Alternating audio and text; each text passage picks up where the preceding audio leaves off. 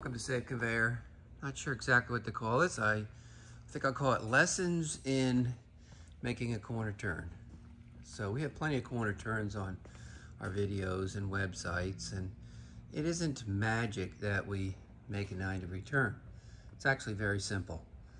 The first requirement is that the frame of the conveyor has to be lower than the height of the belt. Otherwise, you're not going to be able to go across. So regardless whether you use our conveyor or someone else's, that's going to be the first requirement.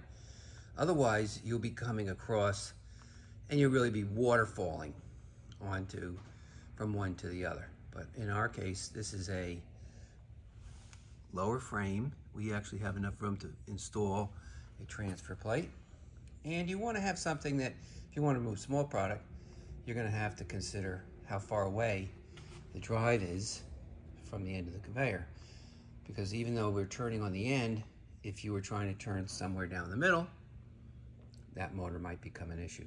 So those are just some of the factors to getting a turn. So in our conveyors, it's simple, a matter of taking out the guardrail and installing a transfer plate, or if you have something maybe in a box and you have it high enough, just a little bit higher, you can probably skip that. So as the box turns, it's actually moving on the belt, and it's moving that direction. And when it hits another belt, whether it's moving left or right, it's going to follow that. At some point, when it gets off the force driving it on, it's going to be pulled in that direction.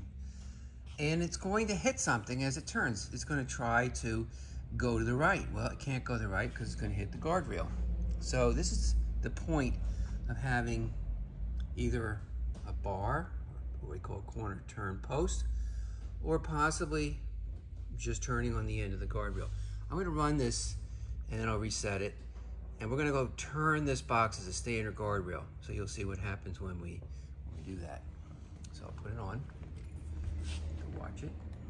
So it's hitting that corner, and riding the corner, it goes down to the stop. Turn it off. Now, if I move that guardrail back, let's say we have a box that's really big and it doesn't want to make that turn, you can cut the corner.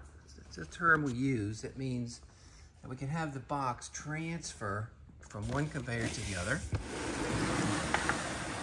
Right here. Now I'm going to slide this, this is not even screwed down, so I'm going to move this back. Now what's going to happen is when we come around that corner, there's not going to be anything to stop it until it hits that pole.